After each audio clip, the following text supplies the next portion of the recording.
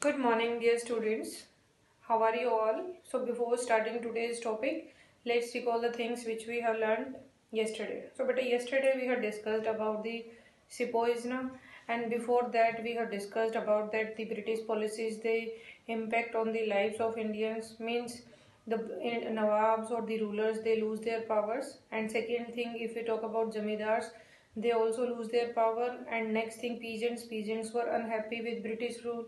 And next thing, if we talk about sepoys, so sepoys also were unhappy with British rule. So all these things we have discussed. And yesterday we have discussed two sources. Okay, one source is that is written by Vishnu Bhatt, and next is that is written by Sitaraman. Okay, so all these things we have discussed already. So now what we learned up to now that means these sepoys also were unhappy because some rules and laws they were against with their interest, with their religious beliefs also.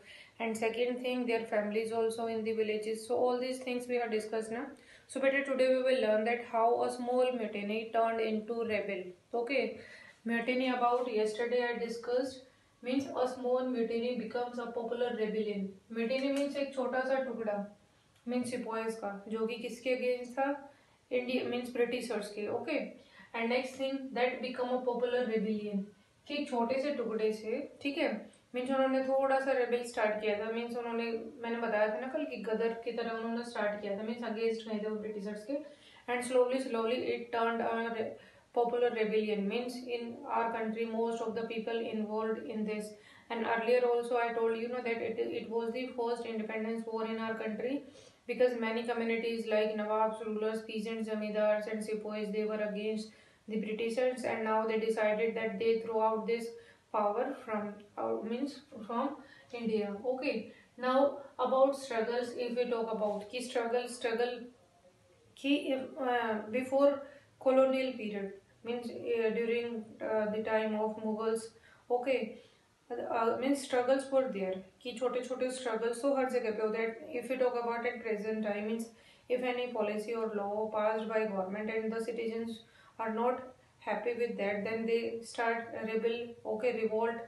So means protest. And in the same way means under Mughals also means before colonial period also means the struggle were there. But this in 1857 this was the big revolt. Okay, कि छोटे छोटे मतलब कोई राजा से unhappy होता था तो वो कि राजा के अगेंस्ट थोड़ा सा मीन्स उन्होंने प्रोटेस्ट कर दिया, स्ट्राइक कर दी. बट इतना बड़ा कभी नहीं हुआ कि जितना 1857 में हुआ था अगेंस्ट ब्रिटिशर्स. क्योंकि ब्रिटिशर्स ने क्या किया था, हर किसी को मीन्स परेशान करना स्टार्ट कर दिया था उन्होंने. ठीक है, वो हर किसी को एक्सप्लॉइट किए जा रहे थे for their benefit. So that is the time. In struggles were there before colonial period also, but they were not so much popular as this 1857 revolt. The power of state breaks down. कि अब ये revolt ऐसा था 1857 में कि almost हम Britishers को निकाल ही देते. ठीक है, but some lack of means coordination कि हम थोड़ा सा पीछे रह गए. सो ये इतना बड़ा रिवोल्ट था कि इसने जो मीन्स एक तरह से आप लगा लो कि सिंहासन जो ब्रिटिशर्स की जो पावर थी उसको बिल्कुल हिला दिया था. ठीक है, so it was the struggle in 1857. It was the famous struggle because the power of the state breaks down. Okay, next thing if we talk about for such a situation to develop means जो इस type की जो situation develop हुई थी 1857 में.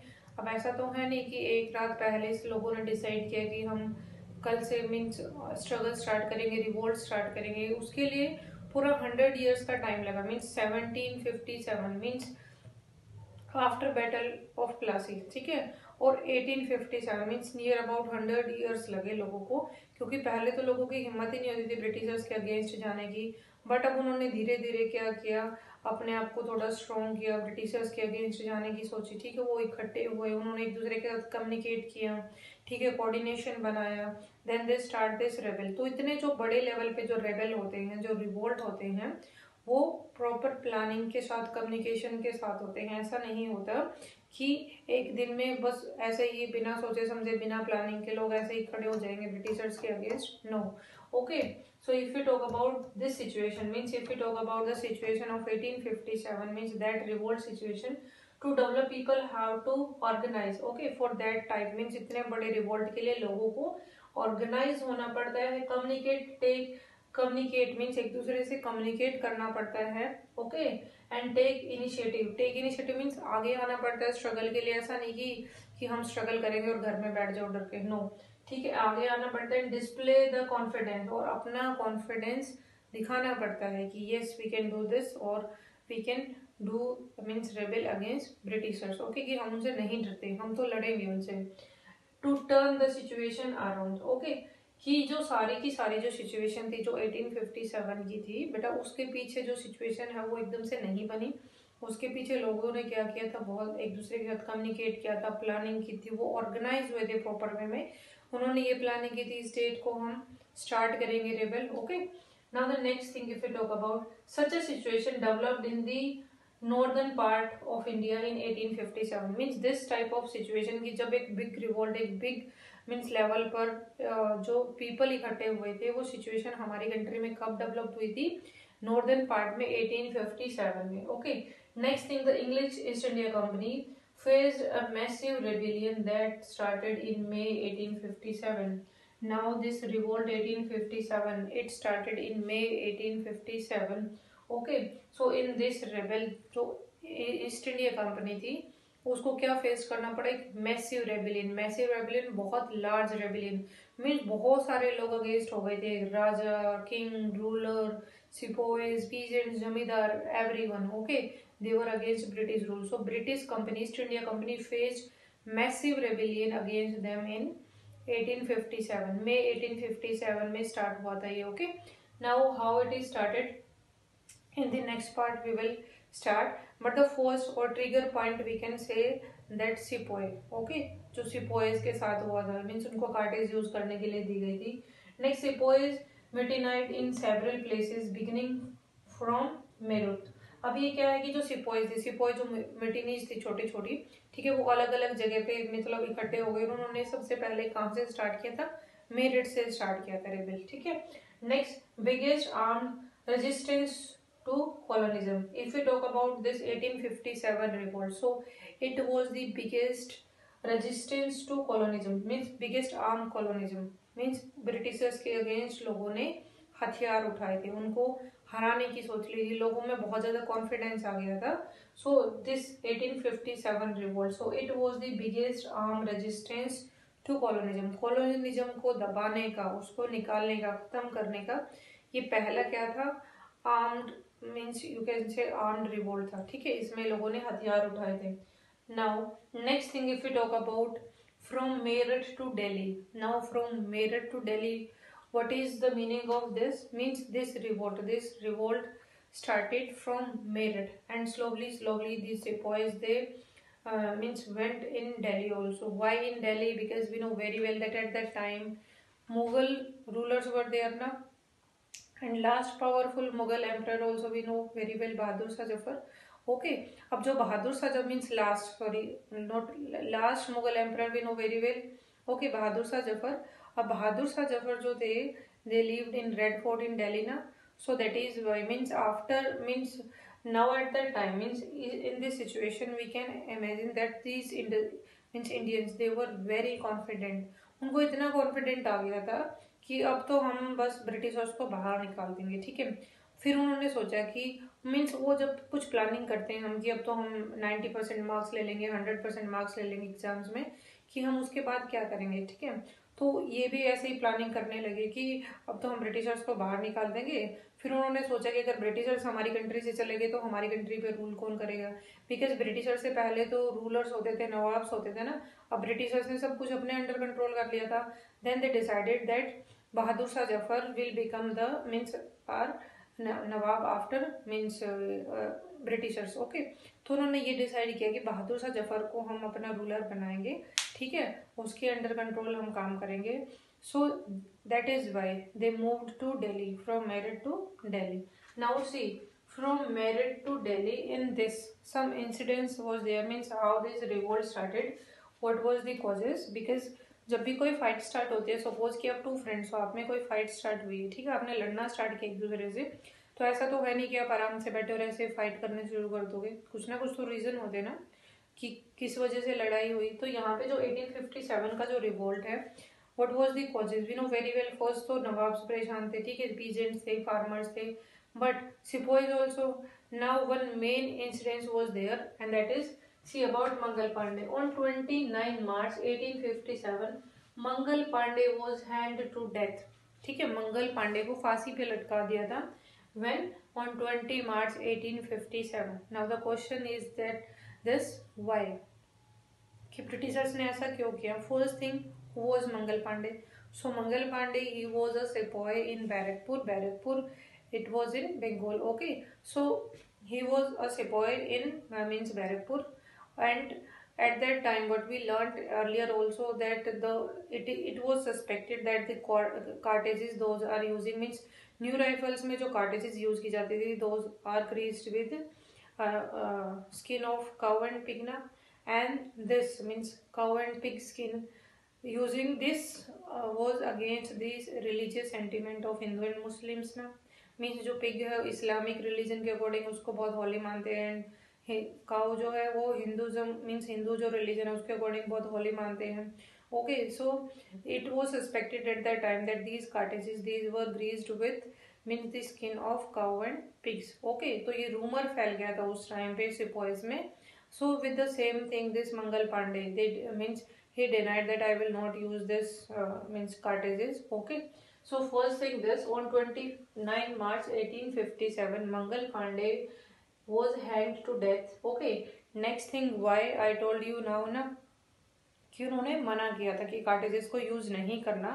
फिर जब उनको फोर्स किया गया था तो ही किल्ड हिज ऑफिसर, जो उनके ऑफिसर थे उस टाइम पे, ठीक है, उन्होंने उसको गोली मारकर उसको मार दिया था.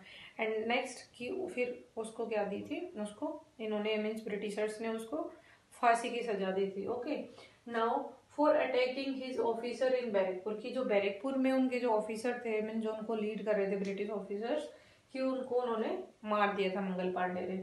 ठीक है, और फॉलोड बाय दिस की जब उसको फॉलो किया मीन्स जो मंगल पांडे थे उसको फॉलो करके जो दूसरे जो मीन्स सिपॉयज थे. अब देखो एक ने स्टेप उठाया मीन्स मंगल पांडे ने स्टेप उठाया, उसने ब्रिटिश ऑफिसर को मारा, उसने डिनाई कर दिया कार्टेजेस को यूज करने से. ठीक है, अब क्या है कि एक जब आगे निकल के आया तो जो उसके पीछे जो सिपॉयज थे, ठीक है, मेरठ में और दूसरे भी अलग अलग जगह पे जो सिपॉयज थे तो उनको भी मोटिवेशन मिला. ठीक है, तो वो भी फिर क्या है रेबल के लिए स्टार्ट हुए. Now followed by this sepoys of regiment of Meerut refuse to do the army drill. Means जो आर्मी जो ड्रिल थी मीन जो सेम कार्टेजेस को यूज करने से मना कर दिया. पहले तो मंगल पांडे ने स्टार्ट की थी. ठीक है, स्टार्टिंग हम ये बोल सकते हैं कि यहाँ पे who lead this rebel means sepoys मेटेनी rebel Mangal Pandey. Okay, सो उन्होंने मना किया. Then after the sepoys also they refuse to drill using the new कार्टेजेस. जो न्यू कार्टेजेस थे अब उनको भी मना कर दिया. ठीक है, because why the same reason was there. Okay, because these cartridges graced with the skin of cow and pig. Next thing when कि अब ऐसा है कि जब धीरे धीरे सब मना करने लगे कि मंगल पांडे को मना किया, मंगल पांडे ने मना किया, मंगल पांडे ने अपने ऑफिसर को मारा. ठीक है, उसको हैंग आउट किया ब्रिटिशर्स ने. नेक्स्ट थिंग फिर उसको देखकर जो दूसरे सिपॉइज थे उन्होंने भी मना करना शुरू कर दिया. तो उस टाइम पे क्या था कि सिपॉइज ये सोच रहे देखते कितनों को मारते हैं, कब तक ये हमें दबाते हैं. तो इससे क्या हुआ ब्रिटिशर्स को ये लगा कि अगर हम ऐसे ऐसे ये डिनाई करते रहेंगे ऐसे तो जितने भी सिपॉइज हैं हमारी आर्मी में सारे ऐसे डिनाई करेंगे, कोई भी हमें ओबे नहीं करेगा, तो इनको पनिश तो करना चाहिए डराने के लिए. ठीक है, तो for that what they did 85 sepoys were dismissed from services. की 85 जो सिपॉइज थे उनको डिसमिस कर दिया मीन्स सर्विस से हटा दिया उन्होंने. And sentence to 10 years in the jail for डिसोबिंग, कि उन्होंने डिसोबे किया है ब्रिटिश रूल को, तो for that they mean send them in jail for 10 years. की 10 years की उनको पनिशमेंट भी दे दी उन्होंने. ठीक है, बट व्हाट हैपन कि यहाँ पे सब कुछ खत्म हो गया था. नो, कि अब जो मेरठ है, मेरठ के जो 85 सोल्जर्स थे सिपॉइज थे उनको तो उन्होंने पकड़ के जेल में डाल दिया. ठीक है, but other sepoys also were there ना, and in other states also, in other province also. So what they did सी बेटा 10 May 1857. Okay, 10 May 1857 the soldiers March two the jail. की जो बचे हुए जो सोल्जर्स थे मेरठ में कि वो कहाँ गए, जेल में गए. ठीक है, and they attacked on the officers. Okay, they captured there gun. Okay, जो भी वहाँ पे उनको मिला. सब कुछ उन्होंने उठा लिया, अपने कंट्रोल में कर लिया, ऑफिसर्स को मारा उन्होंने, जो उनकी बिल्डिंग्स थी they broke down all the buildings of Britishers and then they released these means sepoys from the jail, कि उन्होंने इनको जेल से निकाला। मीन्स जो 85 सोल्जर्स थे, अब जो मतलब बहुत गुस्सा आ चुका था इंडियंस में, जो सिपॉइज थे वो बहुत ज़्यादा एंग्री हो चुके थे, तो उन्होंने ब्रिटिशर से डरना छोड़ दिया। ठीक है, तो उन्होंने क्या किया, मार्च आउट किया, जेल में गए, वहां पे ब्रिटिश ऑफिसर्स को, ठीक है, उनके ऊपर अटैक किया, जो उनकी गन्स थे, जो वेपन्स थे, उनको अपने अंडर कंट्रोल किया, कैप्चर्ड किया। So all these things happened on 10th May 1857। So 1857 10th May the soldiers March two the jail and release the imprisoned sepoys की these 85 soldiers की, इनको उन्होंने छुड़ा लिया and declared war on the फिरंगीज। फिरंगीज now it this is the word use for Britishers ना, we know very well. तो जो ये सिपॉइज थे उन्होंने फिर क्या किया कि अब हम डरेंगे नहीं, हम वॉर करेंगे किसके अगेंस्ट, फिरंगीज के, तो उन्होंने वॉर डिक्लेयर कर दिया। सो in this way this rebel means mutiny turned into a great rebellion. Okay, now soldiers were determined कि अब इस टाइम पे, इस सिचुएशन पे सोल्जर्स ने ये डिटरमाइंड कर लिया था कि इस पावर को अब सिर्फ दबाना नहीं है, इसको इंडिया से बाहर निकालना है। सो soldiers were determined to bring an and to British rule, कि ब्रिटिश रूल अब खत्म कर देंगे, बस इनको बाहर निकाल देंगे। Now the next thing I told earlier also, the question is that who ruled over our country after these britishers। okay, now who would rule the land instead, कि इनके बाद जो हमारी लैंड है, जो इंडिया है, उस पर रूल कौन करेगा।